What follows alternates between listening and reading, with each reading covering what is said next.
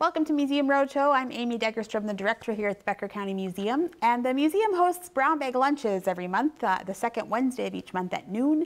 And most recently, we talked to Edgar Ewalls, who was a longtime employee of Bell Telephone, and he gave us a little bit of history of the telephone in Becker County. So let's take a listen to Edgar and see what he has to say. I went to work for Northwestern Bell in 1950, and at that point in time, there was only one major person in the telephone company, and it was Ted Fark. And he ran basically Northwestern Bell here in Detroit Lakes. They had a switchboard with operators at it, and he had the business office with the clerks that were selling telephone service. At that point in time, Detroit Lakes was minimal in size, and I don't know what type of telephone service was prior to that. I don't have any information, and I didn't look it up. But anyway, that was a development period, and the telephone people that were working here at that time was started out with only a couple people outside. If they needed a pole set, they lifted it and put it on top of the truck, and then they hauled it out to wherever, and then they had to dig a hole and put it in the ground, and then they string the telephone wire to the house and hook it up. And in that 1950, then they were developing the telephone system all over the United States because of, prior to that point, there was demand for a lot of the metals that were needed for the war in this here. So on the first line crew, I joined just about everybody had been in the Second World War. And so they were starting, some of them were starting their telephone careers at that time too. So anyway, we started here, and we started putting cable in the ground and setting telephone poles. And Ted Fark would go out and find out in some of these areas if these people wanted phone service, because the town was only, I don't know if you are acquainted with the town, but West Avenue was the extremity of Detroit Lakes on the west side, and on the north side of town would be like Highway 34, and the east side of town would be kind of like on Madison Avenue. That was basically, and then down to the lake was basically Detroit Lakes.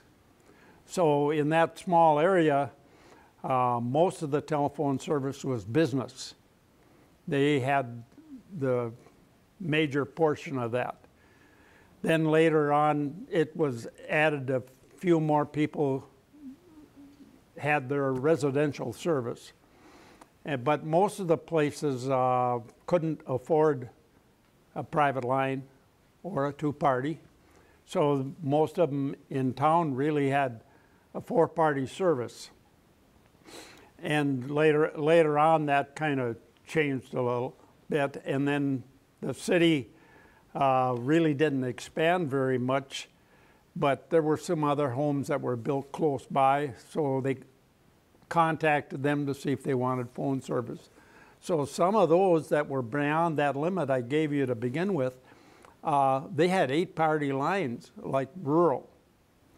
Also in the rural area here at that point in time was farmer lines. We called them farmer lines, and some of them were called service lines. And the farmer lines were just the farmers themselves. They were in an area of where the farmers all lived, so they could communicate between each other without having to drive any distance with the horses or have to walk, because there wasn't that many vehicles around at that point in time.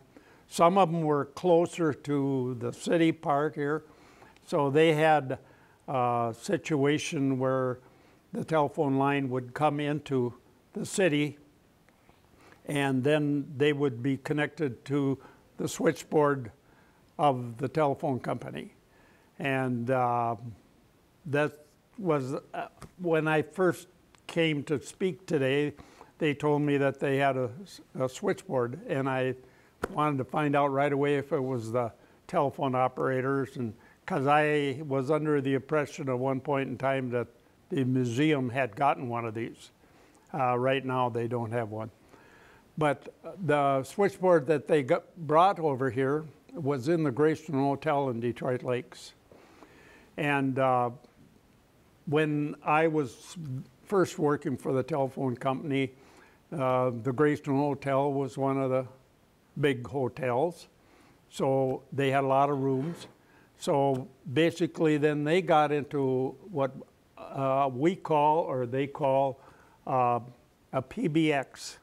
That's just like, you know, they got all kinds of names, ACT and all of these here, AT&T, you know, if you don't know what it really stands for.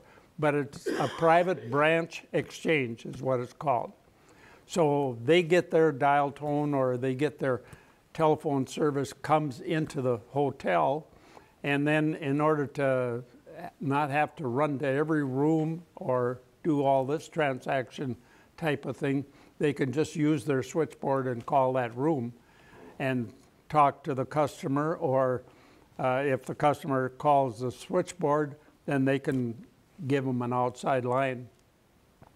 The only ones that I knew of when I first started working was Greystone Hotel, the Proctor Hotel, and the Edgewater Beach Resort there was the only ones that had major switchboard, and the hospital. Some of those afterwards developed into a bigger system, but that's basically to start with. And most of the resorts along the lake all had a business phone, and some of them were only during the summer tourist season, and then some of them later on built homes there with their cabins, and they lived there the year round. Thanks for joining us on Museum Roadshow today. Come back next week to hear more from Edgar all about the telephone companies here in Becker County.